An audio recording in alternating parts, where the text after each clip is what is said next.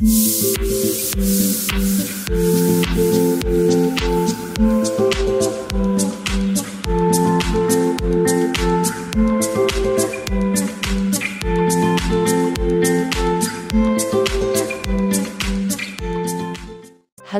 sea lovers, and welcome to a new video by Sea Lad.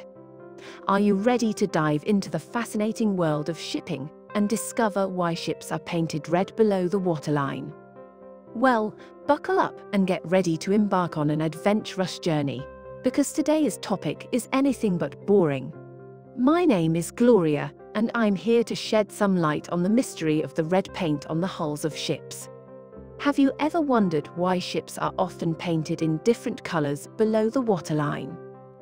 You might be surprised to know that the reason for this has roots in the earliest days of sailing ships.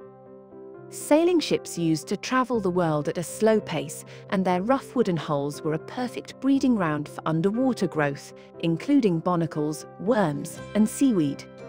This growth not only damaged the hull, but also added extra weight and reduced the ship's maximum speed due to additional drag. To combat this, the concept of anti-fouling was introduced. Anti-fouling is a system designed to reduce the growth of marine life on the underwater sections of boats and ships. In the early days, copper sheets were placed on the hulls to prevent worms from eating their way through wooden hulls, but also to reduce plant life growth. Nowadays, anti-fouling is accomplished through a form of paint that still uses copper as a biocide, but mostly as cuprous oxide mixed in with the paint. The red color of anti-fouling paint comes from the natural red color of copper oxides. There are two types of anti-fouling systems: soft and hard coatings. Soft coatings are designed to wear off over time, continuously exposing fresh biocides as the outer layer of paint wears off. Hard coatings, on the other hand, are more durable and meant to last longer as the biocides are released. Both systems work on the same principle of gradually releasing biocides, commonly based on copper. However, there are environmental considerations when it comes to anti-fouling. The release of biocides and paint into the environment is a concern, which is why many ports do not allow cleaning of hulls. There are alternative solutions being explored, such as using a jelly-like substance to remove growth from the hull, or silicon-based paints that make it harder for barnacles and other growth to stick to the hull. But most ports still do not allow cleaning, to prevent the introduction of invasive species into the harbor.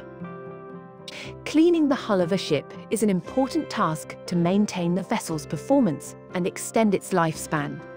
Traditional methods of cleaning a ship hull, such as manual scrubbing or high-pressure water jets, can be time-consuming and labor-intensive.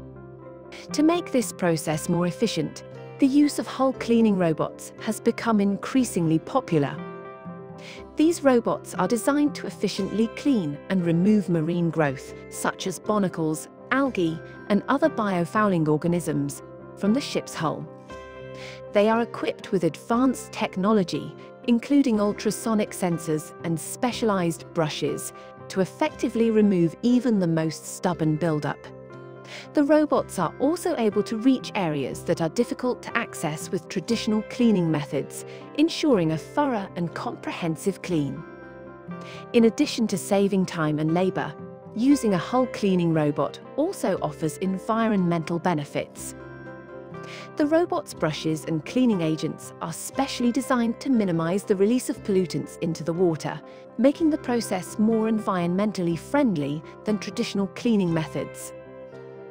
Overall, the use of hull cleaning robots is an effective and efficient way to maintain the condition of a ship's hull. By using advanced technology, these robots are able to save time, reduce labor, and minimize environmental impact, making them a valuable asset for any shipping operation. So, there you have it.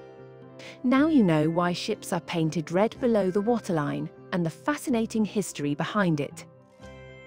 Don't forget to hit that subscribe button for more amazing content like this. Until next time, thank you for watching and farewell, sea adventurous.